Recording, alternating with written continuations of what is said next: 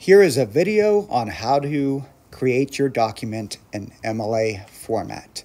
So the first thing we will need to do is select the Drive app.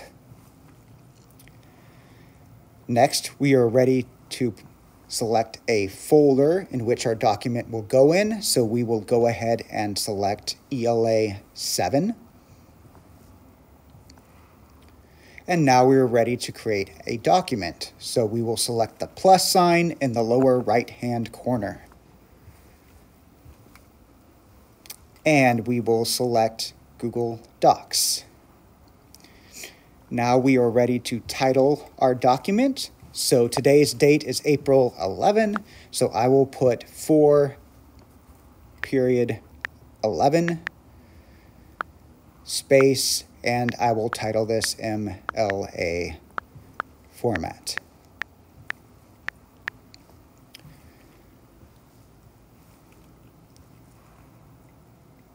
Okay, now our document is created and properly titled. Now we are ready to set it up in MLA format. So the first thing we want to do is change the font. MLA format, the font is Times New Roman, so I will hit the plus sign in the upper right-hand corner.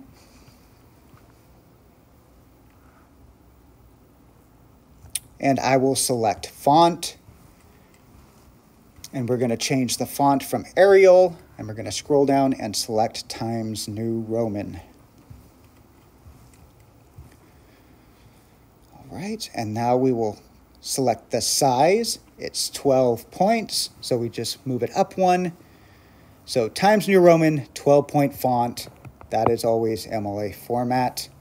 Now we are ready to select the spacing of our paper.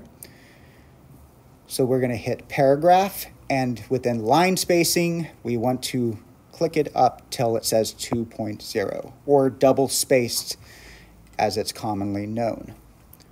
So Times New Roman, 12-point font, double spaced, or line spacing 2.0. Now we are ready to create our header. So the first thing we want to do is insert our page numbers. So we're going to hit the plus sign, and we're going to scroll down till it says page number, and we want it in the upper right-hand corner. So we will select the first option, and before our page number goes our last name. So we are going to type in our last name. Then you will hit space and then select 1. That way, whenever there's a page break, it'll automatically insert our page number for us.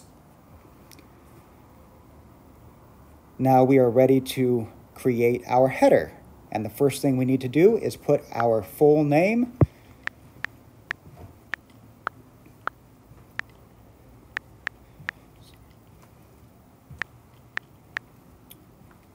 Next, we will hit return. See how it's all automatically double spaced there. Then goes our teacher name. So I will type in Mr. Presley, but you will type in whoever is your teacher. Then we will hit return again. Next goes class and period. So we will type in MELA 7. And I like the little dash, so I'm going to select that little / and type in the period. So we will just say this is period 0. And hit return. And next, this is where students always get fumbled up, but we will type in the formal date. And the formal date, the day always comes first. So since today is the 11th, I will type in 11 space. Then we will type out the entire month. So that today is the month of April. I will type April, and then finally the year, 2025.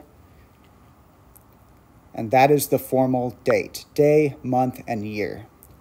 Now, if you want to title your paper, Make sure you center align. You hit the center align button up at the top, and then you can title your paper so that everything is centered.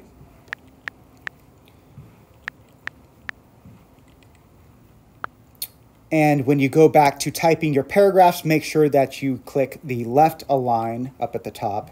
So that way when you begin typing, all of your writing starts from the left-hand side rather than the center. And that is how you set up your paper in MLA format. Gucci.